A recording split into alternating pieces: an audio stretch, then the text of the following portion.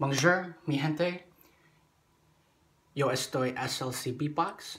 Je m'appelle SLC Beatbox. Me llamo SLC Beatbox. This is part 4 to the crunch snare tutorial series. And this one's going to be all about doing the crunch snare roll patterns that go. Now this is literally just reps over and over and over and over and over and over and over and over, loop, loop, loop, loop, loop, loop, loop, loop, loop, loop, over and over and over and over and over again and again and again and again and again and again and again and again, loop, loop, loop, loop, loop, loop, loop, loop, loop, loop, loop, loop, loop, loop, loop, loop.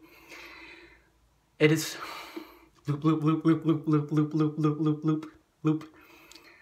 It is to have the kissing sound, and we're doing it rapidly.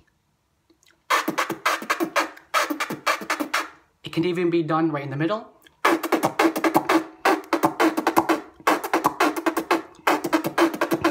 On the left side. On the right side.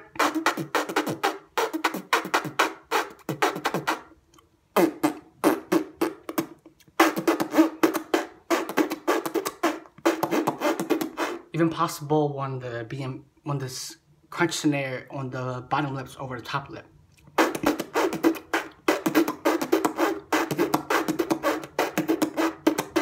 So the kind of pattern is possible with countless, infinite amount of variations. Now on top of it,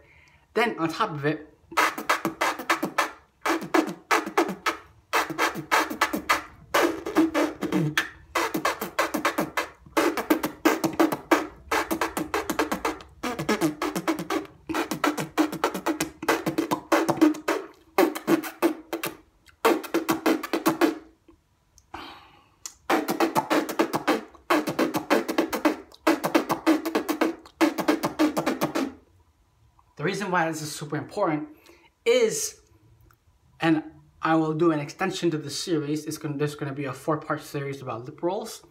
The reason why learning lip rolls is extremely important on both sides, right side and left side, is to increase the strength of the split snare rolls on both sides. So everyone, this is the end of the part 4 series of the crunch snare tutorial. Now we're going to go into the lip roll tutorials, and the lip roll tutorials are going to be super advanced. However, the one aspect of lip rolls I want to mention is it is extremely important to practice lip rolls on both sides. Everyone, my name is SLC Beatbox. This video definitely helps.